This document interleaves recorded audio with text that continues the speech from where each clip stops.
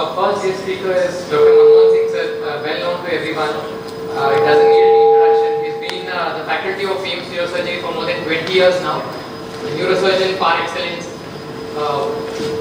brilliant teacher, and above all a wonderful human being. I have been really fortunate to have got the opportunity to be trained under him. And he was like, we could go to him for anything, whether it is theory, clinical, surgical, decision making, or for that matter even resident related problems. So sir was like a one-stop solution to all the problems. So we are really honored to have you here, sir. So sir has special interest in vascular skull base and also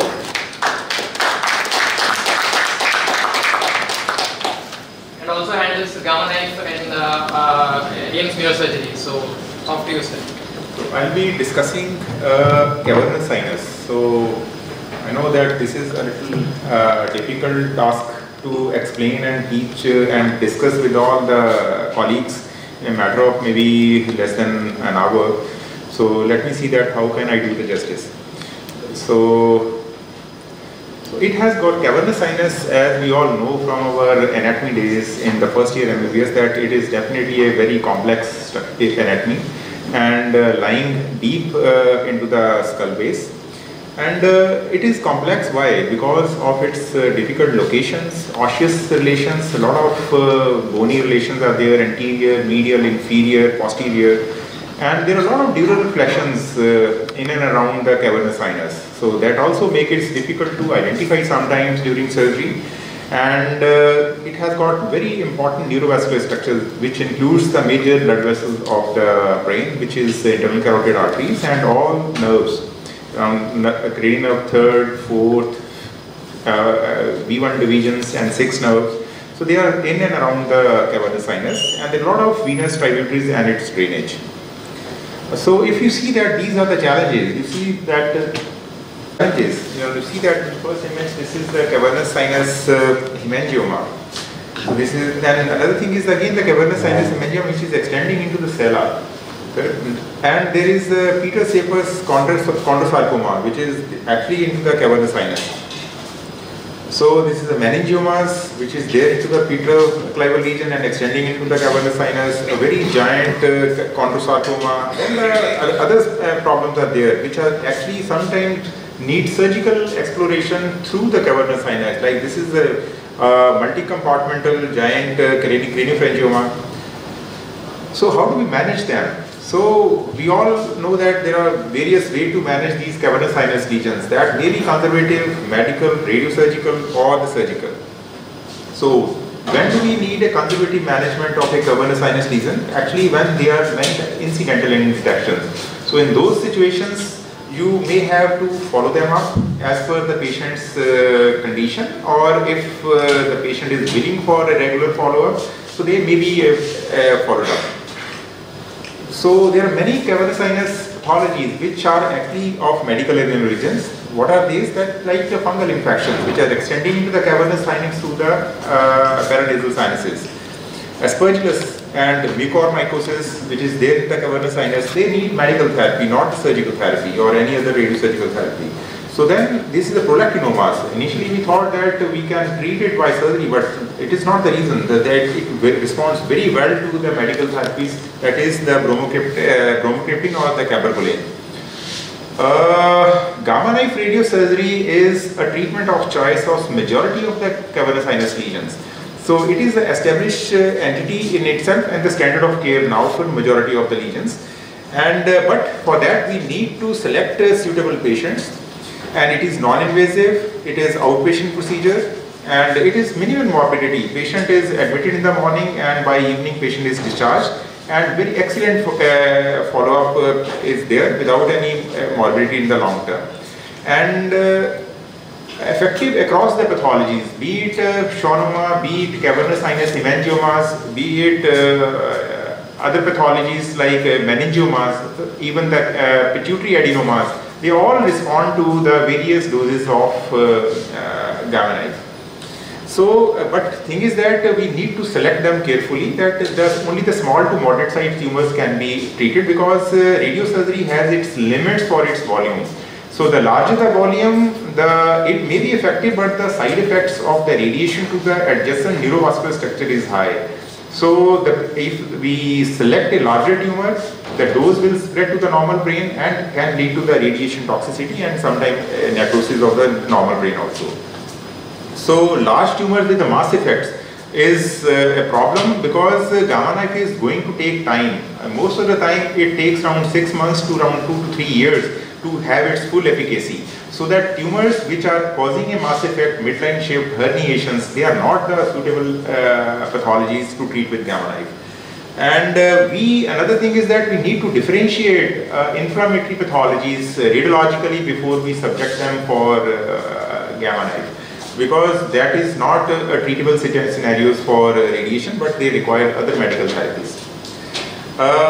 This is a case of cavernous sinus meningiomas. So given gamma knife, and over a period of time you can say that it doesn't disappear, but they shrink in size and stays there. They do not grow in size over a period of time. And many times cranial neuropathies, usually they present with 6 palsies or rarely with maybe with the 3rd palsies also. Many times these palsies reverse over a period of time. And because the mass effect is there, the stretch and compression on the nerve, it actually goes over a period of time, and these neuropathies many times they recover. So again a case, and you said that a significant reduction, and this is likely to be followed up over a period of time. And these tumors, the residual tumors, they are static in time over a period of time. So again, a pituitary adenoma, you all know that this is now a standard of care to give adjuvant stereotactic radiosurgery to all residual tumors in the sella or into the cavernous sinus. So it is now a standard of care across the world now. So if there is a tumor residual, they are likely to grow over a period of time. So it is better to treat them upfront rather than to let them grow, so that once if they grow in size, they may be touching the optic pathways or optic nerve chiasm, so that the radiosurgery becomes difficult because it has the toxicity effects on the visual pathways. So the tumor which is away from the visual pathways, small in size, they are the actual very good, those patients are actually good candidates for radiosurgery. This is the 6th nerve schwannoma, 5th nerve schwannoma. Given radiosurgery, the 6th nerve schwannoma practically melted away, and the 5th nerve schwannoma has significantly reduced in size, and this residual size is likely to stay. So many times these patients go to the people, those who are not conversant with radiosurgery, they feel that the tumor has not disappeared and probably may require surgery or something like that. But actually these tumors, they shrink in size and they will stay forever. So they are unlikely to grow, but definitely they require a follow-up. Very few small percentage of patients may have a breakthrough and they can grow. That happens usually in case of meningioma, but not in cases of schwannomas. But this is not gospel truth, but things can go wrong. So they require regular follow-up. This is the hemangioma. So hemangioma is one thing which a small, medium-sized hemangiomas, so they are not a surgical candidates. Gamma knife or any other form of radiosurgery, I would tell you that that is the standard of care. These hemangiomas, they practically melt away with the radiosurgery, and sometimes we are very difficult. So for example, a patient comes to you with the cavernous sinus lesion, we are thinking whether it is a meningioma or it is a schwannoma or it is maybe a cavernous sinus hemangioma. If there is a diagnostic dilemma, so the treatment is more or less similar for all that, because we are not going to operate them, we subject them for radiosurgery. So this lesion will melt away or significantly reduce in size within 6 months. So which is not going to be the case in meningiomas or in case of schwannomas. Then it becomes diagnostic that probably this is not there, probably this is a hemangioma. So they practically significantly shrink in size in a short period of time and very good results. So I would say that with this statement that small hemangiomas, they are not a candidate for surgery. They should always be subjected for radiosurgery. So again, hemangioma, and this is the post radiosurgery. So it has significantly reduced, practically disappeared on the right side, and the patient has very good ocular movements in post treatment. So surgery, we always think that this is a very difficult thing. Very few people can actually operate, and the long-term effect may be a difficult, lot of morbidity and sometimes mortality may be there. But I can tell you that this is one surgery or one area which can be learned with not much difficulty, and they have very good post-operative results, because this is extradural surgery. You are not going to touch the brain, and only thing is that you need a good knowledge of anatomy and maybe a cadaver dissections, a good knowledge about the lesions and correlation with the radiology. So if you can do these things, the cavernous sinus surgeries are not difficult, and these patients, they actually do well because you are not touching brain at all.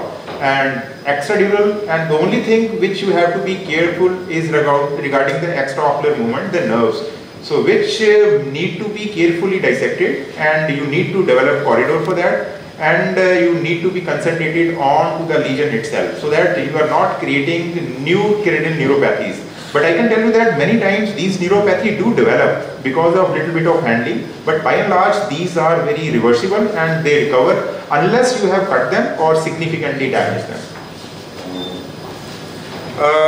Surgical corridors, we all know that this is a very peculiar picture, everybody must have gone through it. So there are a lot of triangles through these nerves, which I will not be discussing, but thing is probably you all know that, and is the anteromedial Dawling's triangle, the Hoover's triangle, Parkinson triangles.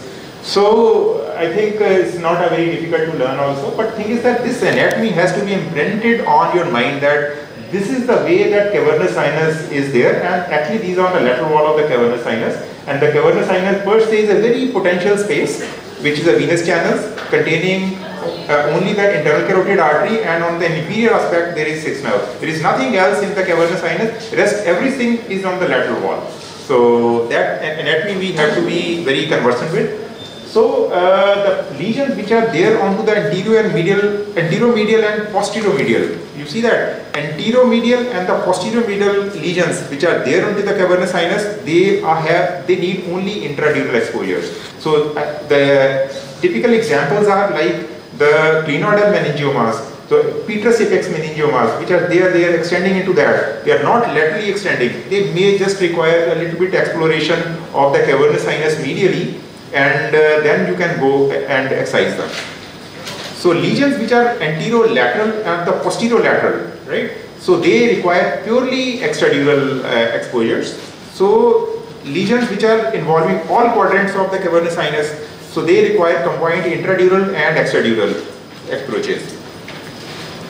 So surgery, if we consider surgery as the treatment modality for the cavernous sinus, so first our diagnosis has to be correct. What we are operating? Are we not operating any inflammatory pathologies which requires totally a different way of treating them? For example, are we not treating something which has the other easy way of managing like radiosurgery? So that way we have to have a correct diagnosis. So imaging has to be very good, with all sort of imaging sequences of MRI have to be there, so that we have to come to the correct diagnosis. So good patient selection is required, and appropriate surgical approach, which way you have to approach that cavernous sinus lesion is important.